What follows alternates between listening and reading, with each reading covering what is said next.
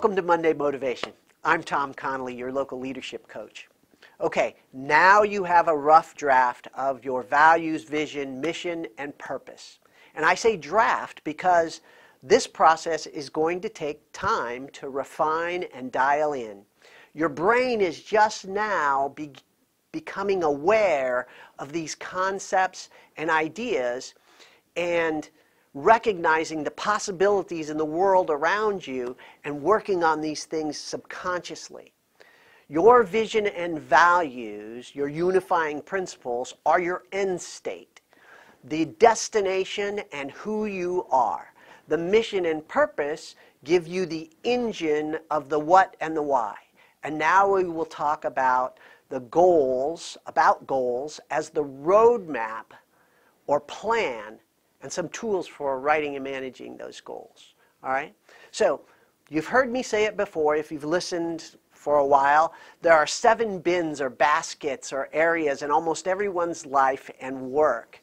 And someday I'll tell you all the story of how I got to that conclusion. But I'm in pretty good company with some pretty famous authors who say the same.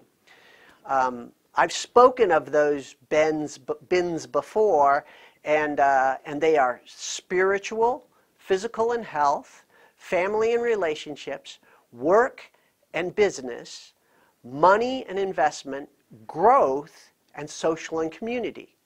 Now, we should all have goals in each of these bins. They need to be consistent with your values and may directly grow out of your values or your vision. So what we need to do is get a clear picture in our heads of the destination. Close your eyes and see it. And then ask the question, what do I need to do to get there? And then keep asking, what do I need to know? What do I need to do? How do I need to do that? And whom do I know that can help me? Write down your answers. Yes, write them down. You need to write them down. I say this every time. You need to write them down. And specifically, write down the first action that you need to take on each of these goals. Move through all of the bins this way. Look for answers around you. Find books that help you. Talk to friends and mentors. Hire a coach. But do it. And once you have those goals in each of these bins, prioritize them against each other. Not inside the bins, but across the whole list.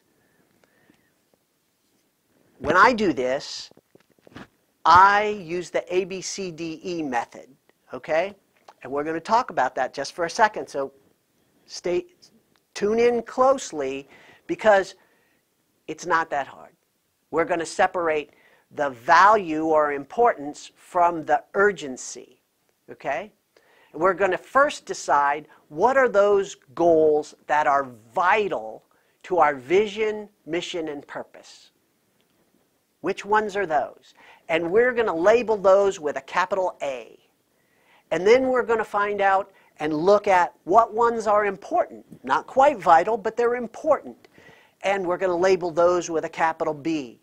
And then we're going to look at those that are nice to have, like pitching for the Rangers. And we're going to say, that's a C, okay? And then anything you can delegate is a capital D, and anything you can eliminate is a capital E. Now, you're not going to have D's and E's when you're looking at your most significant goals. But those letters become important when you get to integrating your day in your prioritized action list, which is something we will talk about later. So, now that you've got the values, then you're going to add urgency back onto those by discovering or looking at and say, what is my most important A? And you're going to make that A1. And your second most important A is going to be your A2.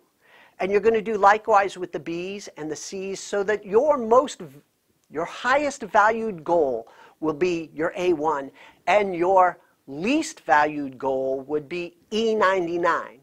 Okay?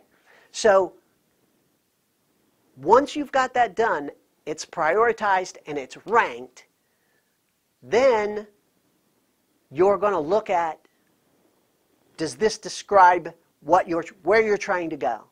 And you're going to keep tweaking this for a while. Developing your goals will take time.